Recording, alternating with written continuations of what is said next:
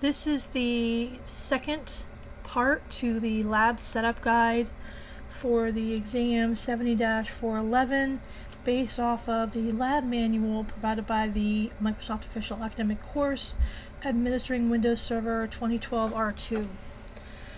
Basically everything is done except we have not yet installed the upstream WSUS, and we're going to get into that now. So I have my Hyper-V open, and the first thing I'm going to do is sign into my domain controller. Click on my green, click on my green button.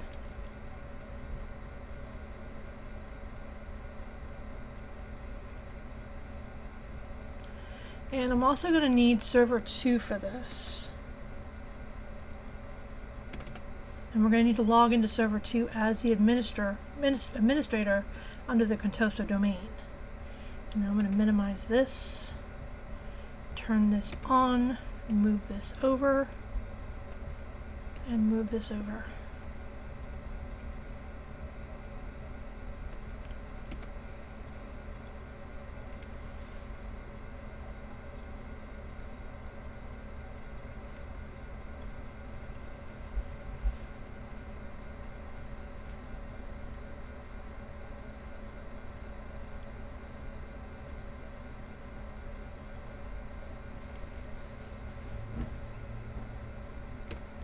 Okay, so here's my domain controller. I'm going to sign in as Contoso/administrator.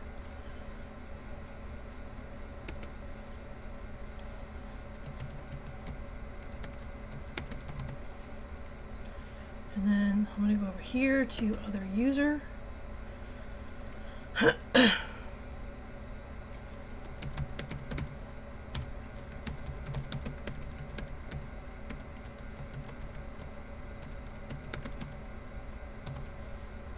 And log in as the Contoso domain administrator on server 2.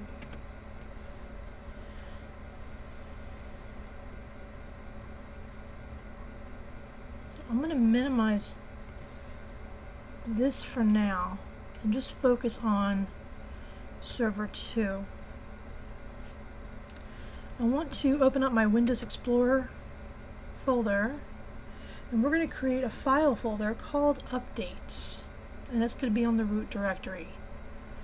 So I'm going to double click on my C drive and right click, new folder, updates.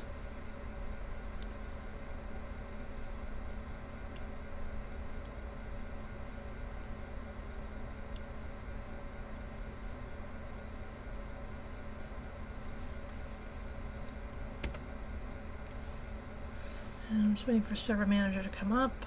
I can close out of this.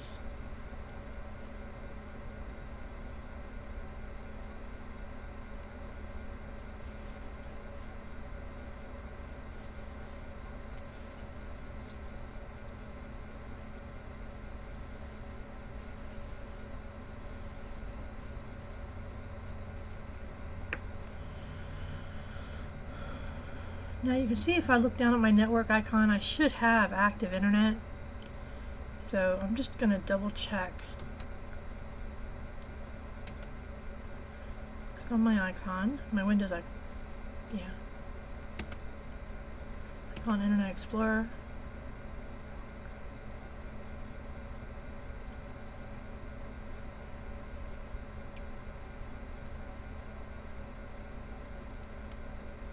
Minimize this.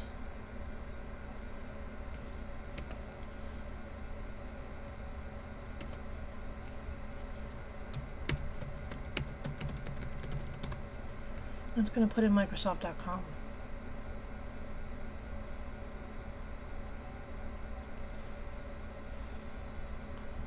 Don't use recommended settings, and then OK.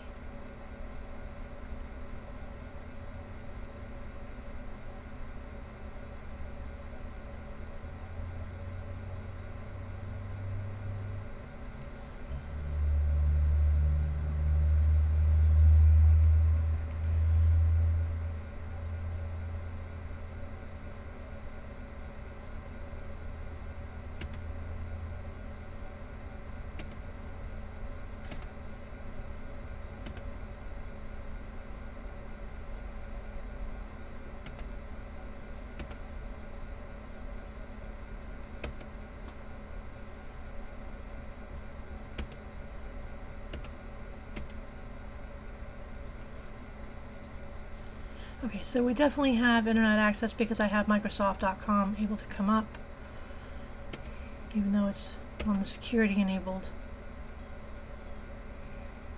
This enhanced security configuration is just, that's why I'm getting all these pop-ups. So I'm going to close out of this.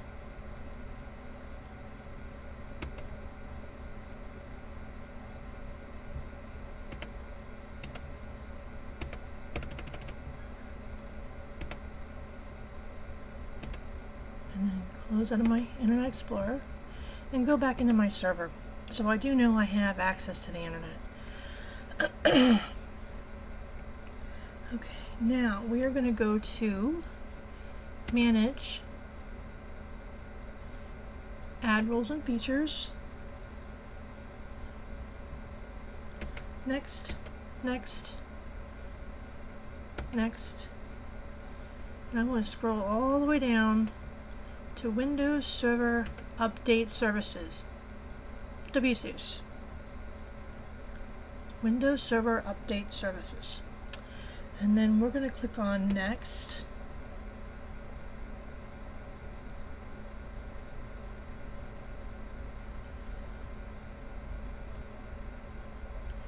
Go back. I never checked it, so I didn't see Add Features. Okay, there we go. Add Features. Now it's marked.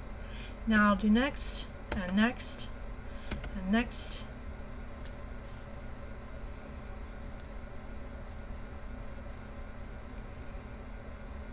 Next. And here we're going to type in C:/updates.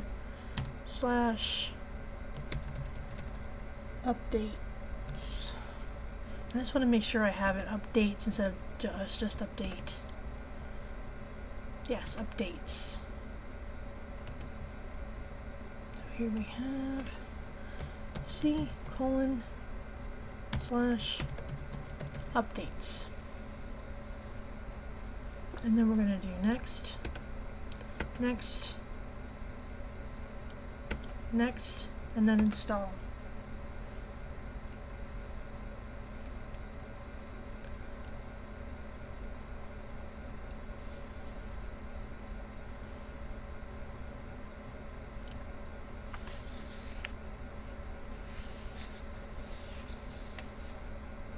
And I'll let this run. I'm going to pause the video for a moment.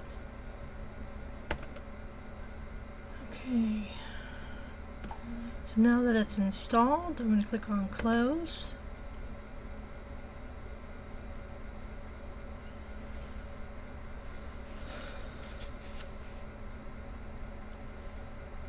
And now we're going to go into Tools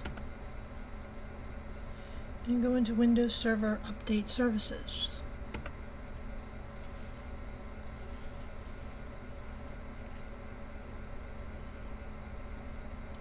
And go ahead and click on Run.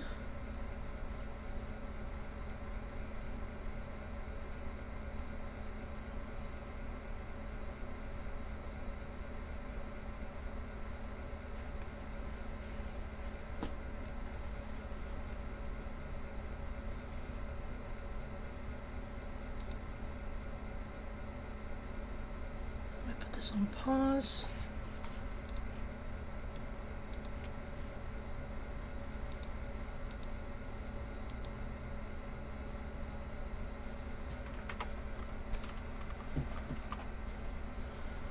While we wait for this to finish doing its thing. Okay, looks like we are done, so go ahead and click on Close. Now we'll go ahead and click on Next.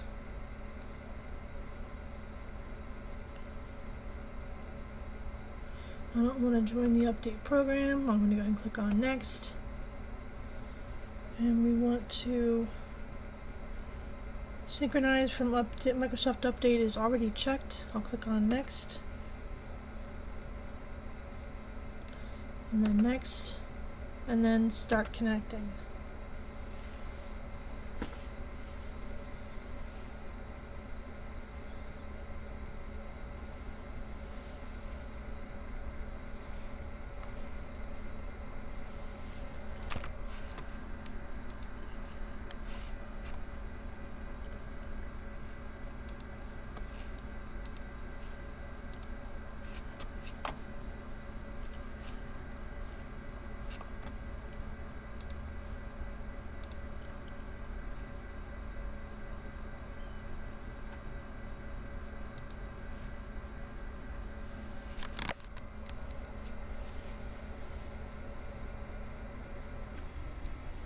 Okay, so now we're done that. We're going to go ahead and click on next.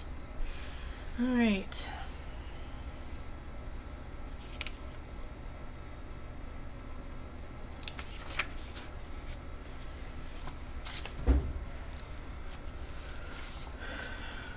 We're going to go ahead and click on next.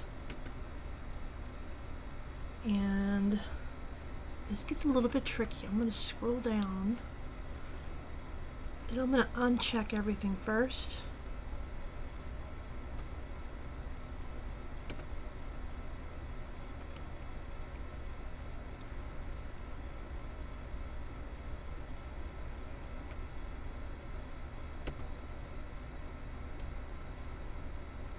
Okay, so the things we need to check are Windows 8.1 and Windows Server 2012. So I'm going to scroll up.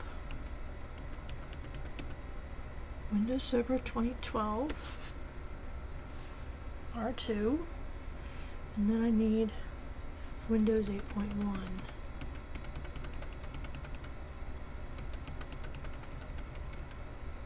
Here we go, Windows 8.1, and then next.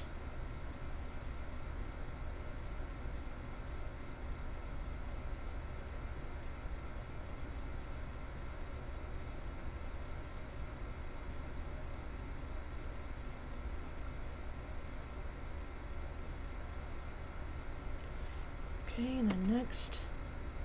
And we want to make sure that this is checked, and it is synchronized manually. And then next.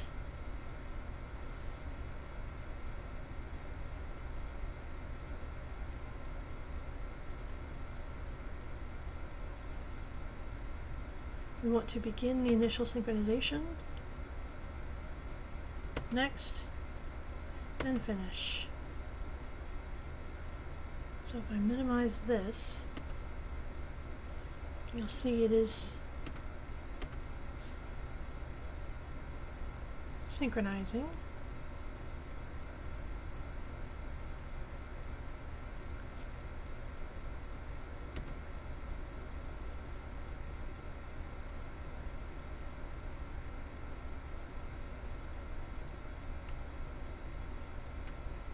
See, we're at 13%. I'll let that finish.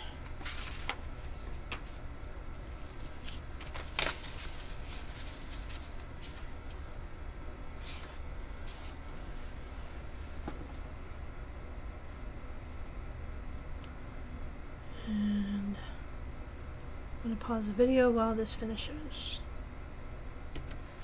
Okay, so now that we have finished, everything looks like it's good, so I'm going to go ahead and close out of this.